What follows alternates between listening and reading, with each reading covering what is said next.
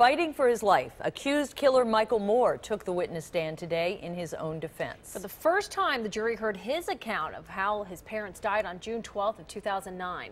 Night on Your Side reporter Jay Warren is live in Burlington with this testimony. Jay.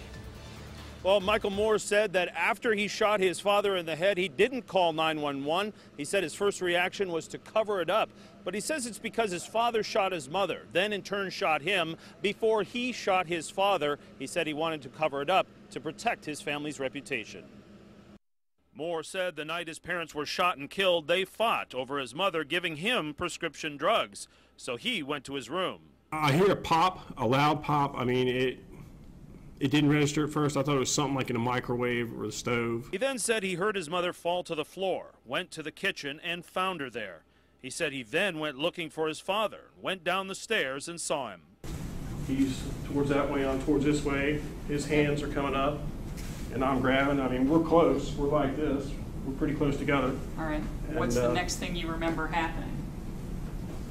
I got shot. Shot in the leg, he described what he says happened next. I mean, I went over to the right and I pulled up and I fired. How many times did you fire the gun? I fired a second time. When he went towards me and I was able to get over to the side, I snapped the gun down and just fired straight down.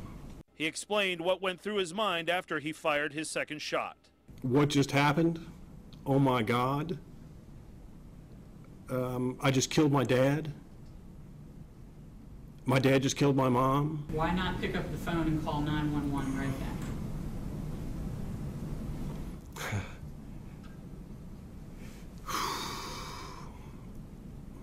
I was scared. I mean, I don't really have an answer for that. I just, hello, 911. Oh yeah, I just shot my dad. My dad just shot my mom. Please come. My immediate reaction was cover this up.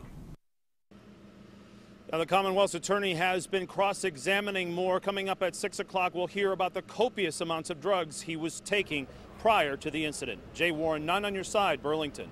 Wow. Thanks, Jay.